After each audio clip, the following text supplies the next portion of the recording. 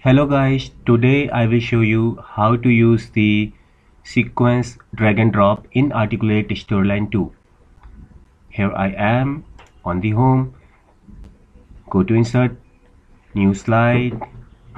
In this quizzing section, there is a graded sequence drop down. Now many of you may have noticed this slide earlier but maybe not used.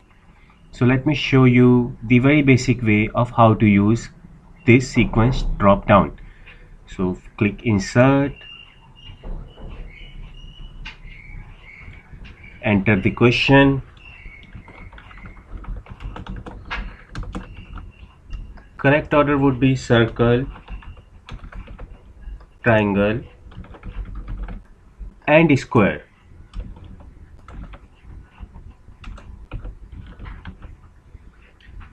That's it. I don't want any attempts. Correct and incorrect feedback is good for me. Slide view. Make it to fit on the stage. So here it is, sequence drop down, circle, triangle and square.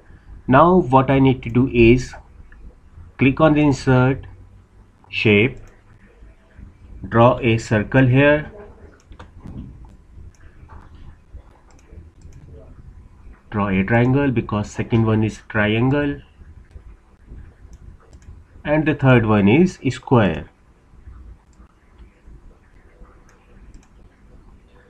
Now without resizing this option, select the square first because square is on down.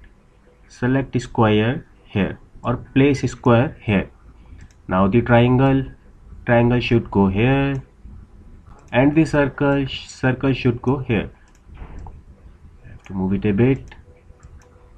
Triangle little bit down, triangle here and square is here. Move it square a little bit more.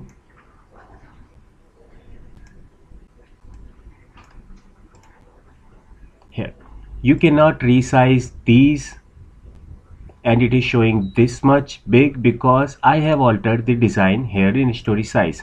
My size is 466 by 350. This is according to my laptop. There is a first blank slide here. Let's delete it. Now publish it and see how it look like.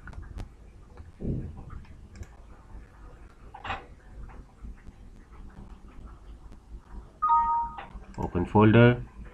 Select the story_html5 to view the content. Sequence drop down. It says circle, circle, circle.